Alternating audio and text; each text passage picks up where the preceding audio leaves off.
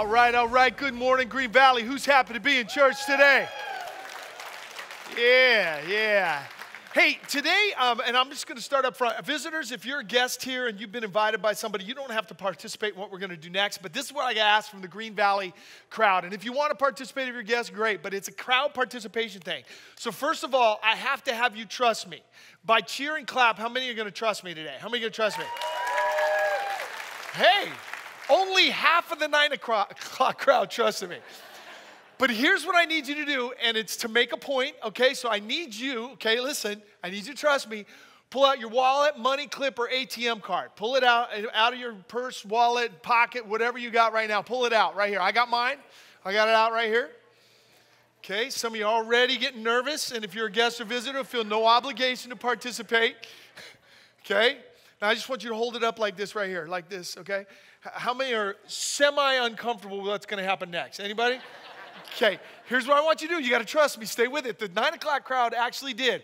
I need you, preferably to not with somebody that you came with, exchange yours with theirs, all right? Exchange it with yours or theirs, all right? Here we go. Here we go. Come on. Yeah, all right, here we go. Okay, now everybody, hold it out like this. Okay, now we're going to take an offering, and I want you to give like you've never given before, all right? I'm just kidding. No, let's just be honest. How many of this is a little uncomfortable? Just raise your hand if it's a little uncomfortable, all right?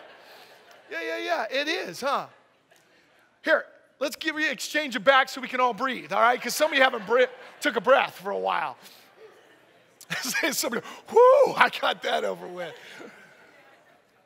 Here's the thing, we're uncomfortable with this because this is something that really our lives tend to revolve around. And we as a people and as a culture, we really have a hang up with money. We really do, if you think about it. Now, don't get me wrong. Money has a huge upside. It can be used to provide for the basic needs of our lives, like food, shelter, clothing, transportation. It can be used to help an organization like World Vision to help the Ukrainian refugees who've lost everything in the midst of a war. It has a huge upside because it can be used to help research cancer and other diseases and find a cure for those things. It has a huge upside because it can even be used to enhance your date or your marriage and bring joy to it, like buying 2 U2 tickets and go to the concert. Like, I would love that to happen for me. It has a huge upside, but it also has a really, really down dark side. I mean, if you think about it, it can inflict endless hours of worry and anxiety and stress. It has the potential to make us prideful, selfish, greedy. It can make us into liars, thieves, and addicts. It can destroy friendships, business partnerships, and even marriage. You know, I think I've shared this from the platform that the first 2 years of Kelly and I's marriage, the thing that we fought over above everything else was money. And if we didn't get a handle on that issue, it could have derailed our now 35-year marriage. Well, yeah, I mean, it's great. We made it. That's all I can say.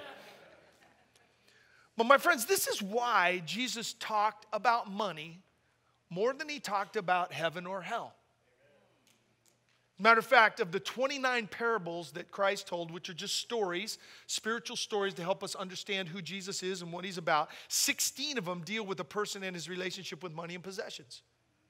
Nearly 25% of Jesus' words, the red letters in your Bible, in the New Testament, deal with the proper role of money in our lives. Now, why would Jesus talk so much about this one issue?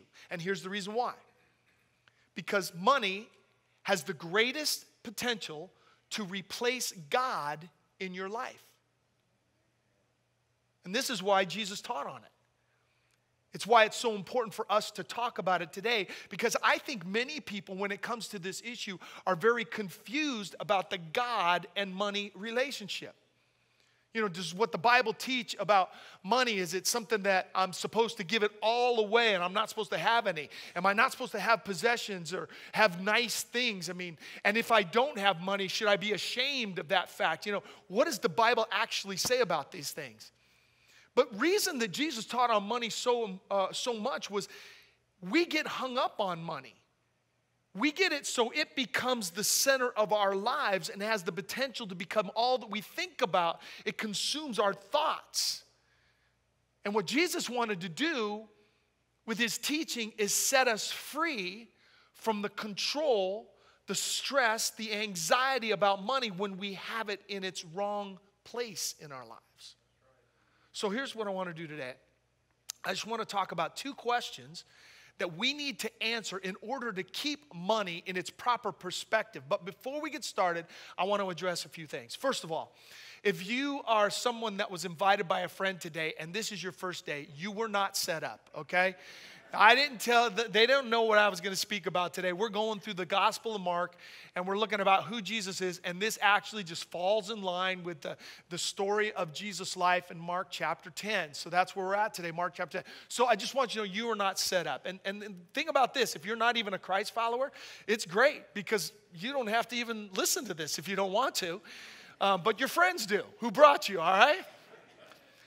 Many of us are confused about the relationship with God and money because of the abuse of many so-called spiritual leaders who have used Scripture to manipulate people out of their money. And I just want to say I'm sorry for that. Because in a way, these people, when they speak, they kind of represent the whole church, but they don't. And so what we're going to try to do is try to get an honest look of God's perspective, not something that Scott wants or Green Valley Church wants. Third, some of us, when we hear messages like this and we're in a difficult financial time, maybe we've lost a job or maybe we've had huge medical bills or maybe we're just scrimping by, we kind of feel a sense of shame and guilt in these moments because we're talking about money, and because we don't have any, there's this shame that comes over us. Let me tell you something. Shame is not a tool of God. Guilt is not a tool of God. It's not. Okay? So I just want you to relax. Be free, because God's teachings are to set us free from shame or guilt, not to bring it on us. Last but not least, I'm not your boss. I'm not in charge of you. I don't have any authority over you, but I'm going to do my best to persuade you to examine what you hear today and apply it to your life in this God and money relationship. Now, the story we're going to talk about today is actually a story that is probably close to, if not my favorite story in the Bible, for a number of reasons, but it deals in reality, and the outcome is not a great outcome. It's not one where it's all nice and tight and everybody's happy and they walk off into the sunset and life is good, but it's an actual encounter that Jesus had with a young man. Now, I'm just going to read the story and we'll break it down.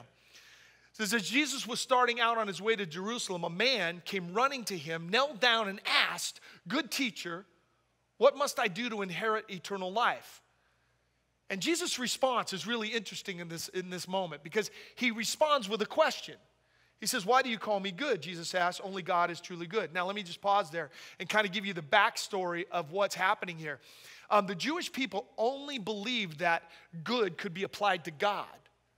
So when he comes up to Jesus and he says, you are truly a good person, a good man, he's actually, in his mind, has come to a place where he thinks this is the Messiah, this is God, because of Jesus' reputation and all that he's done in there. He thinks, okay, this might be God in his life. And so Jesus asks him that question because Jesus knows that he doesn't really know what he's in for. Jesus is going to ask him something that, if he truly is God to this man, then only God would ask this. And if you're going to say no to God, then, man, we got to get to the brass tacks is what's really going on in your life. So Jesus moves on from the question, and he says this. But to answer your question, he says, you know the commandments. You must not murder. You must not commit adultery. You must not steal. You must not testify falsely. You must not cheat anyone. Honor your father and mother. And the rich young ruler just chimes off really fast. He goes, teacher, I've obeyed all these commandments since I was young. And you can almost hear the excitement in his voice that, hey, I've done all the right things to become a Christ follower. I've done all the things that are right. But Jesus knows what's really in this guy's heart. He thinks he knows God, but he doesn't understand what it means to follow him. So looking at the man, the Bible says, Jesus felt genuine love for him. Now I want to just pause right there and do a little side thing. And I want everybody to hear this, whether you're a Christ follower or not. No matter where you're at in life, no matter what you believe about God, no matter how many bad things or how many stuff that's going on in your life that you're ashamed of, Jesus will always look at you with love. Genuine love. And even in this moment when Jesus knows this guy doesn't really understand what's going on, he looks at him with love because he's one of his creations. And what he's about to do next is he's about to get to the core issue of this guy's life that's keeping him from being a follower of his. He says, there's still one thing you haven't done, he told him. Go and sell all your possessions and give the money to the poor, and you will have treasure in heaven. Then come and follow me. At this, the man's face fell, and he went away sad, for he had many possessions. Now, let me just say a few things about this. This is the only time in Scripture where Jesus looks at one person and says, sell all your possessions and follow me. It's the only time. So why does Jesus hit him right there? It's because he was hung up on money. You see, he'd been killing 9 out of the 10 commandments. I mean, he's a good guy. But he forgot about the first commandment. Thou shalt have no other gods before you. And the reason why Jesus is hitting this is that because money was out of place in his life, it had now become the God. And the God that he was seeking was asking him to remove it. But he was so hung up, he couldn't make the right answer. Now, I want you just to think about this before we go. He went on. His hang up with money kept him from becoming a follower of Jesus. Now, the weight of that should make us all rise up to attention. Because behind this story, there's 2 questions that have to be answered in our personal life in order to get money and God relationship in its proper order. And I'm just going to hit these 2 today. And I want you to think about this as we go through it. The first question that we have to answer is, yours or mine? Yours or mine? You see, the tension that we feel with money and possessions when it comes to our God-money relationship is how we view ourselves in light of our money and possession. The first way that we view ourselves could be, it's mine. I believe that everything I have is mine. I own it. I worked for it. It's mine. The other way that we can view our money and possessions is, it's God's. I understand that everything that I have been given has been given to me by God, and I'm just a mere caretaker of that. Because here's the problem. The problem is we live in a culture that screams, whatever I have, I'm entitled to. I earned it. I worked for it. I created it. I designed it. I owned it. So it's mine to do with it as I please. And this is not just in our culture. This is actually ingrained in our sin nature. And we see this come out in childhood. Think about right now, my son-in-law and my daughter are teaching my grandbaby words and what to say. And so, the first words that mom and dad want their baby to say is, mommy or daddy. They teach mommy or daddy. And so there's maybe this little competition that goes into mommy and daddy. Now, I never got into that at my house, even though both my girls said daddy first. I've never brought that up. But those are kind of the first words that happen, right? Mommy or daddy. Then the next word that a kid learns is what? No. Yeah. Right? No. Everything is no for a while. But then right on the cups of no, the next word they learn is mine. Yeah. It's mine. It's my toys. It's my stuff. It's my food. It's mine. And here's the problem. The problem is this. Some of us go to our graves, and that's still our favorite word. Now, we might not say it out loud, but it's everywhere. It's on our wallet, our checkbook, it's on our house, our car, our time. It's mine.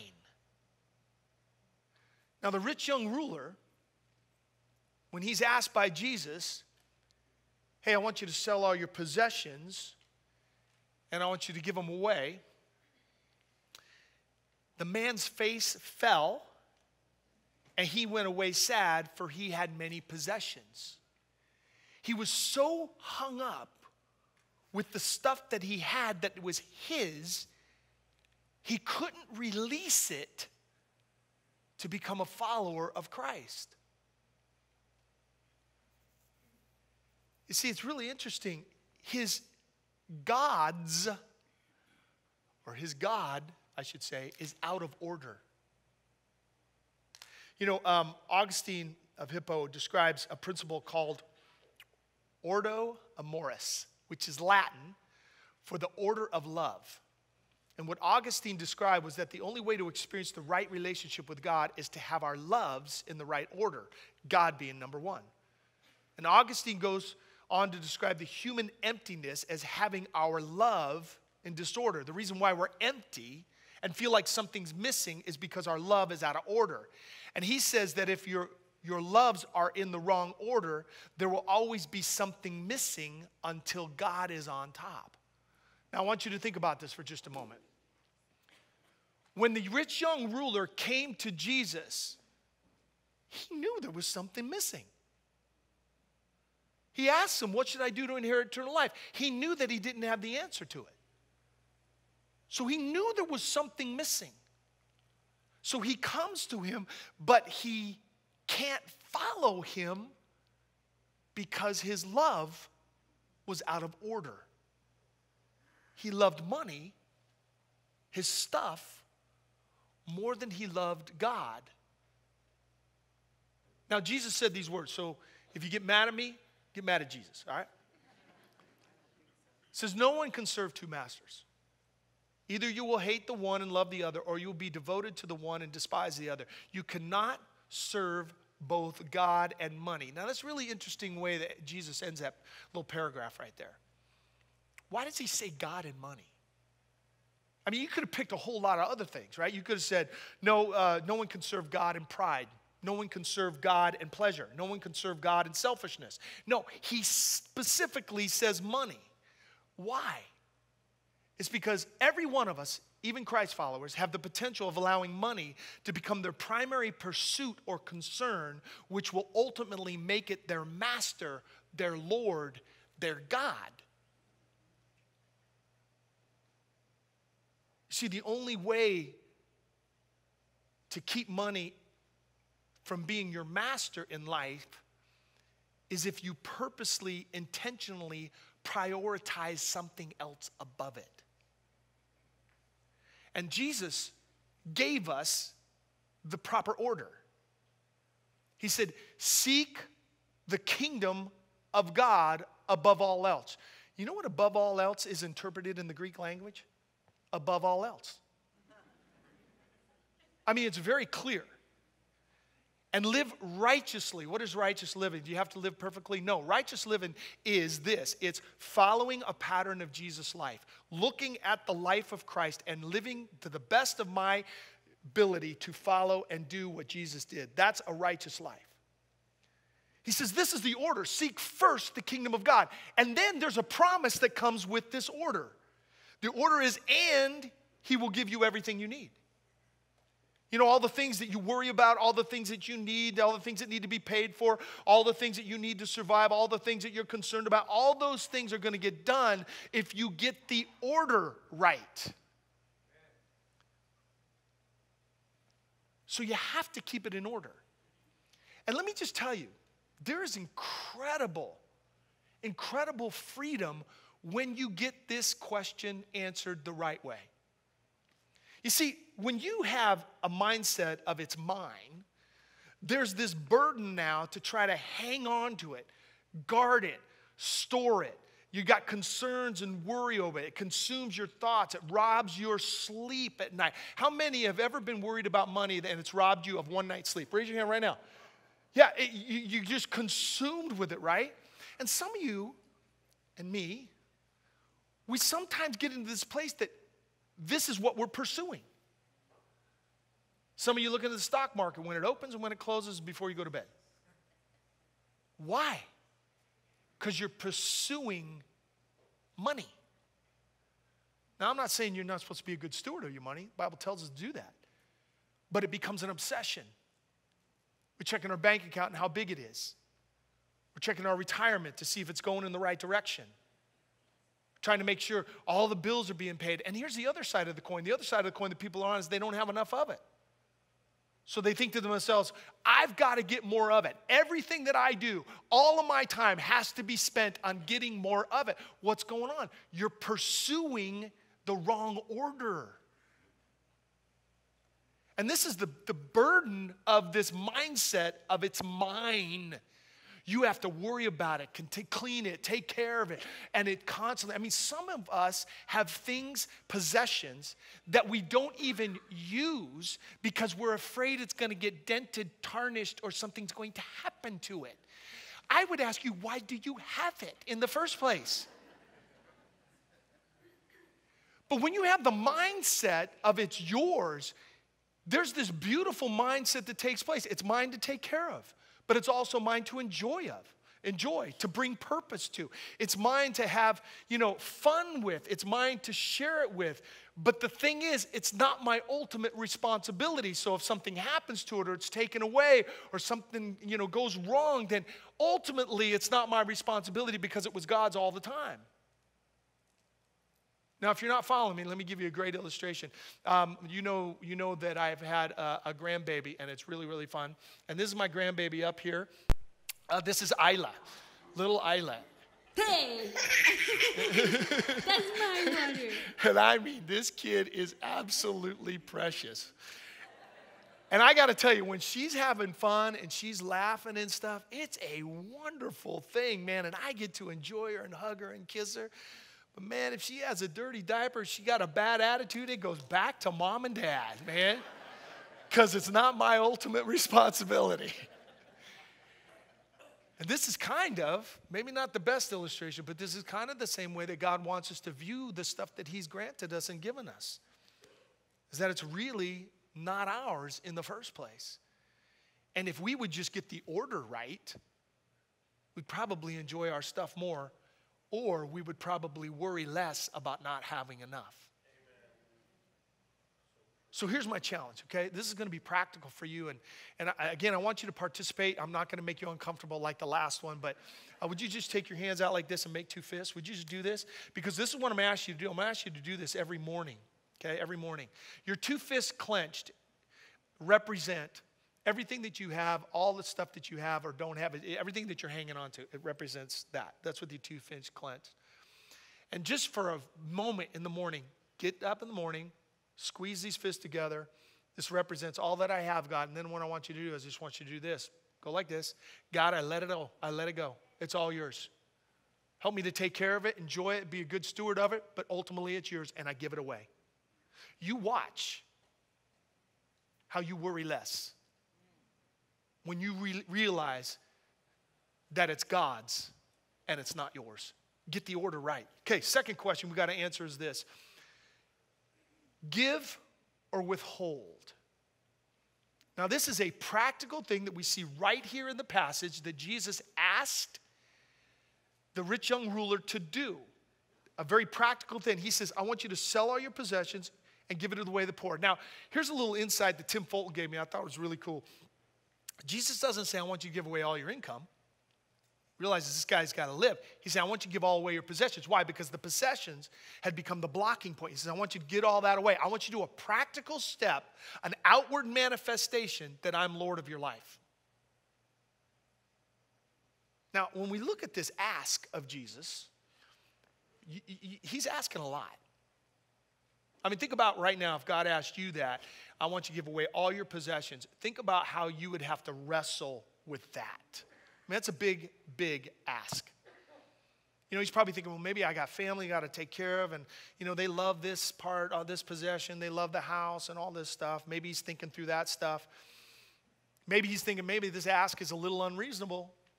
I mean, because I got a lot of stuff, God. You don't really understand. And God's going, I own it all, God. You know, maybe he's thinking about Zacchaeus. He heard about Zacchaeus' transformation. Well, Zacchaeus only gave back half his stuff. How come I don't have to give half? What Jesus is doing is he's getting down to the root of the rich young ruler's issue, because to follow Christ means you're going to have to trust Christ, not your stuff. You see, it's interesting about us as human beings is we can trust God with all kinds of stuff.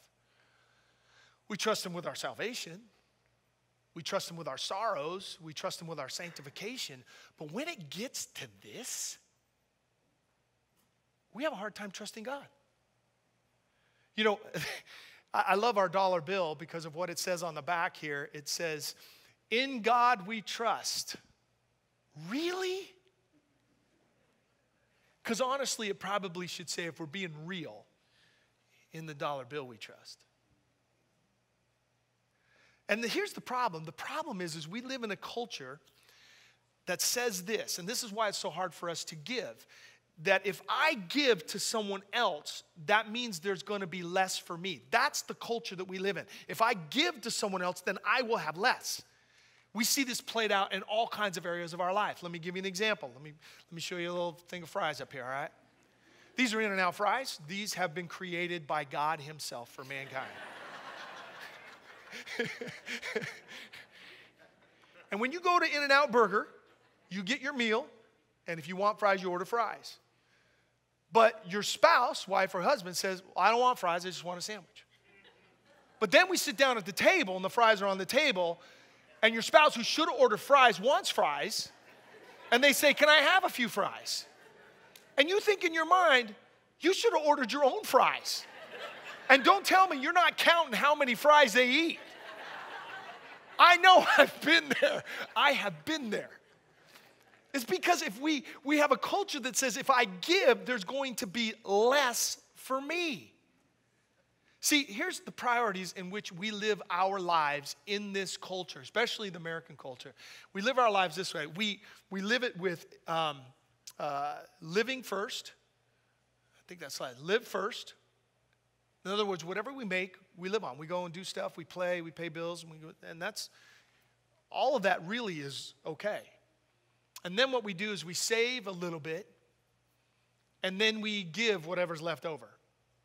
Oh, I got an extra 20, here you go, God. God bless you.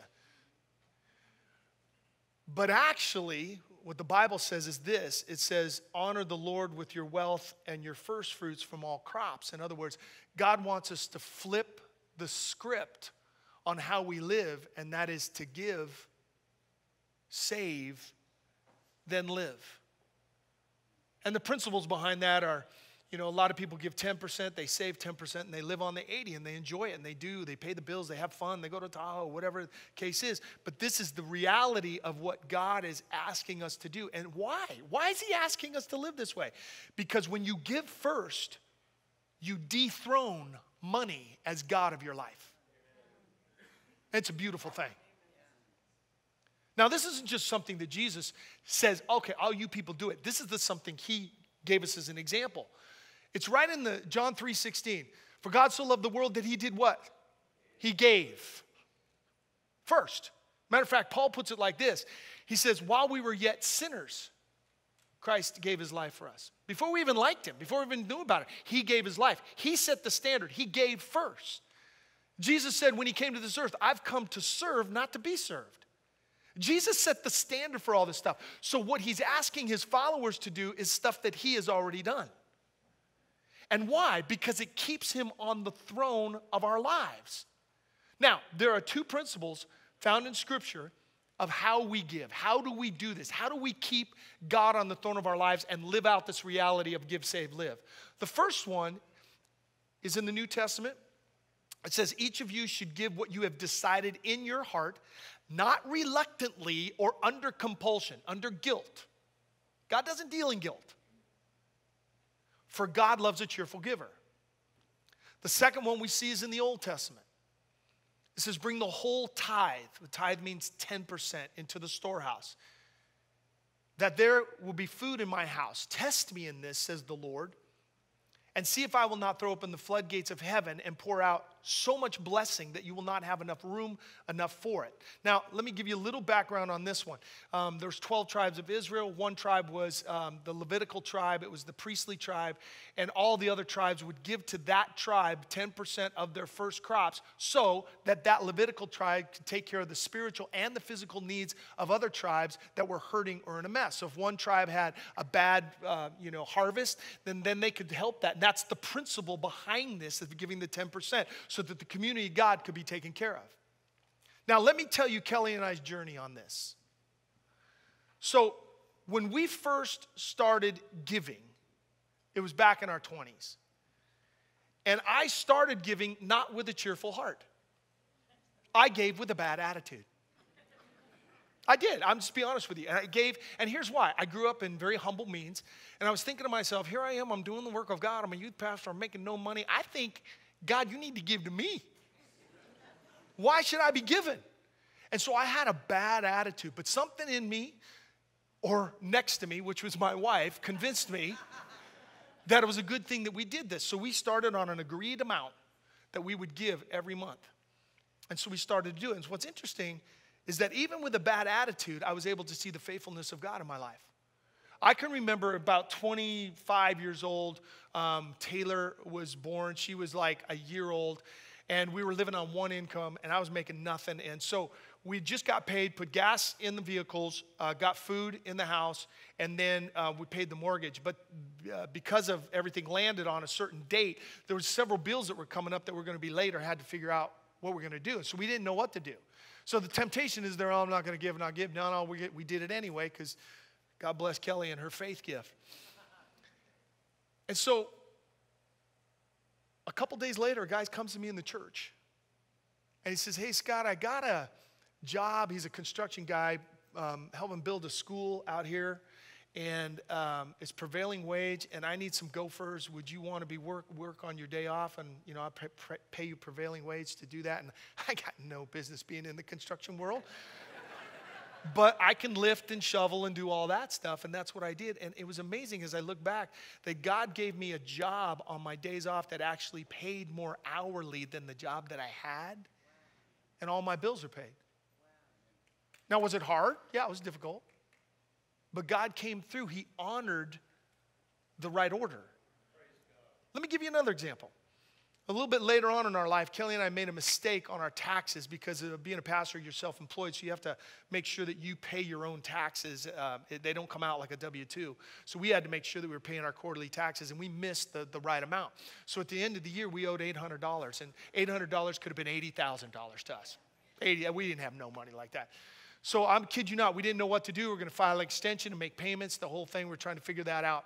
So during this time when we're trying to figure that out, this guy from Myers Molding, if you look this up and Google it, it's in Modesto still. It's a company, that Myers Molding. He went to our church, and the company was struggling. As a matter of fact, it was about to go bankrupt. And so what he did, the owner who went to our church, he said, hey, would a couple of you guys come to my company, my molding company, into my factory, and let's just pray. Let's just pray that God does something here. So we went to his factory with all the machinery that cuts molding and all that stuff. And for those of you who know the practice of anointing oil, we took anointing oil and we went up to the blades on a machine and we laid the oil on the machine and we prayed, oh God, make this blade, just put it to work, God. Let there be wood going through it. And we prayed for about an hour to do all those things, just that the business would be blessed. About 2 weeks later, he lands a major contract. He sends me a check for $800 in the mail just because he felt like God told him to do that. He had no idea what our situation was. Now,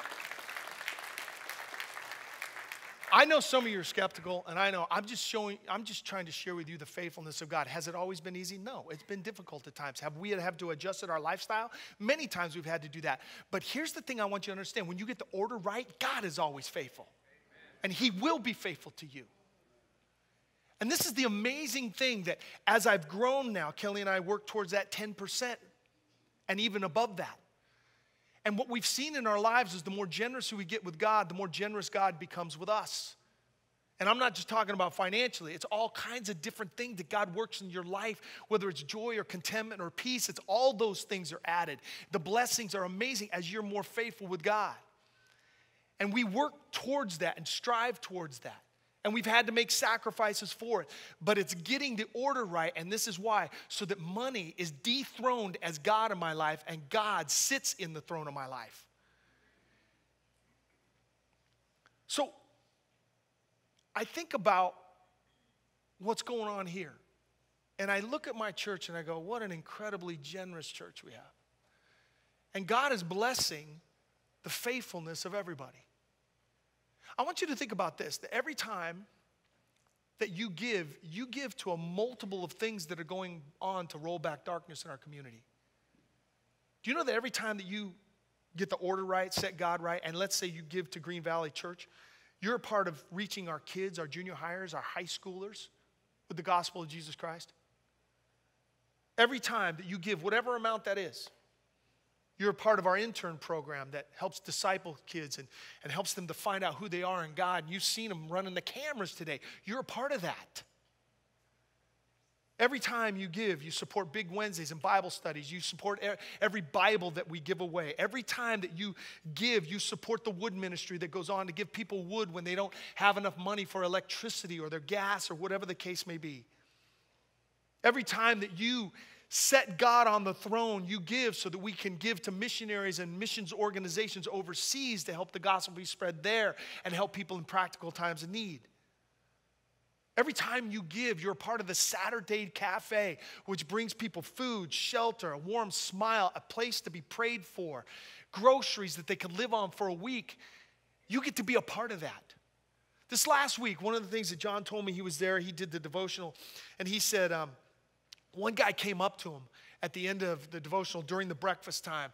And he said, you know why the reason I come here? And well, John was kind of like, well, I mean, probably, if you're in need of something that you come here for that. And he goes, no. I need all that stuff. But you know why I come here? I come here because of the dignity that you treat me with. He says, and not just me. He says, the other people too. I watch you guys. And you know what? We don't get treated like that anywhere else but here. Every time you get the order right, every time you say, no, I'm going to give instead of withhold, you are a part of that. You get to be a part of that. You get to roll back darkness. And I got to tell you, man, it's just a joy to be a part of this church. And when I look around, man, I see a bunch of generous people who are doing some incredible stuff. And when I see that, I look into the future as well. And I think about, God, what are you going to do? Can I tell you some of the stuff that's been on my mind in the future? You want to hear about that? I don't have to say it. Yeah, you do. I think about the what ifs. What if we could build a youth center right here on the property with free leagues for basketball, volleyball, and soccer for parents who can't afford the ASA or the AAU leagues or the rec leagues, kids that are not as privileged as other people, and just give them the tools on not only to enjoy the sport, but to play the sport and have coaches that share their testimony of what God has done for them.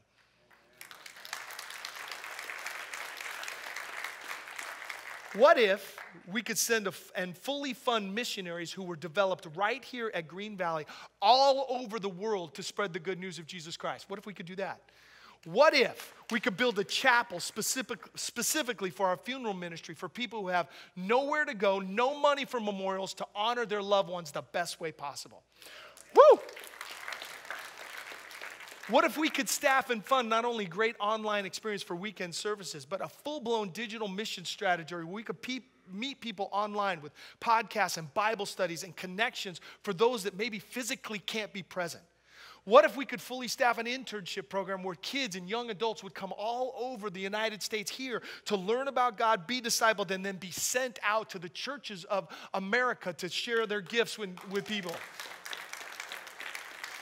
Here's the deal. The things that I think about, the what ifs, maybe that's the wrong question we should be asking. And the question should be, why not?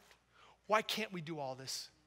Why can't we? If all of us, we sit God on the throne of our lives and dethrone money, what joy, what mission, what incredible darkness we could roll back and say, in the name of God, we're coming because we put God on the throne of our lives. What do you think about that?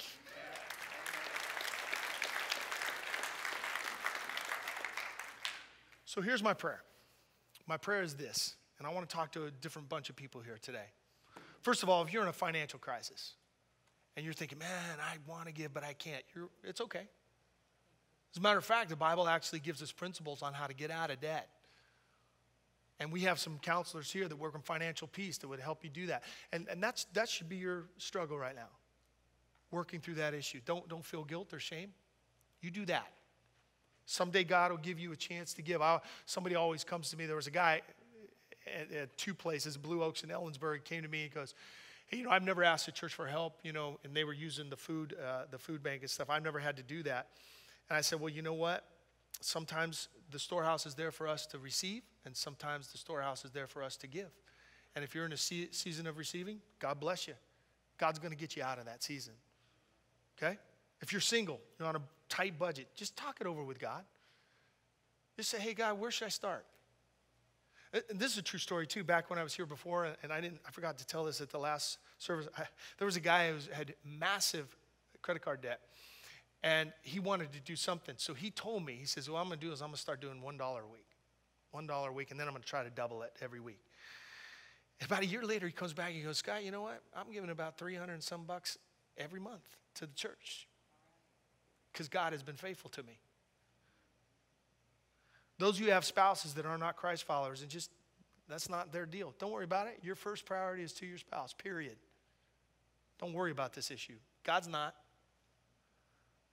Those of you who are blessed, man, continue to give, and let's see what God can do. So here's how I want to end. I want to end praying for you and thanking God for you, but I also want to pray for you that are struggling, your businesses and all that. I want to pray that God blesses it. Would you bow your heads with me? Heavenly Father, we thank you for the challenges of trying to keep us in the right place, Lord God, and keep you in the right place. And so, Father, I just, first of all, want to say thank you to the generosity of Green Valley Church, Lord God. And I pray that you would just continue to bless and just share with the people who are giving of their resources, Lord God, to do what we do. And it's humbling. Father, there's people here in financial situations that are really tough. And I pray that a couple of things. One is help them to find a strategy, some kind of strategy that will help them get out of debt. I pray in addition to that, that resources would come from unknown places they never expected. They would just come out of the blue. You've done it in my life. I know you do it in other people's lives. You'll do it in theirs too because you're always faithful, Lord God. God, I pray for those who have businesses here that have been impacted by high gasoline prices and high food prices, all this stuff. And they're trying to pay employees and they're trying to make all the ends meet and they're trying to sell their product, Lord God. It's a lot of stress. And Lord God, I just pray that as they honor you, you would bless them. You would bless them, Lord God. But more than anything else, never let us have anything else on the throne of our lives but for you. Let us keep it all in order. In your name we pray. Amen. Amen. God bless you guys.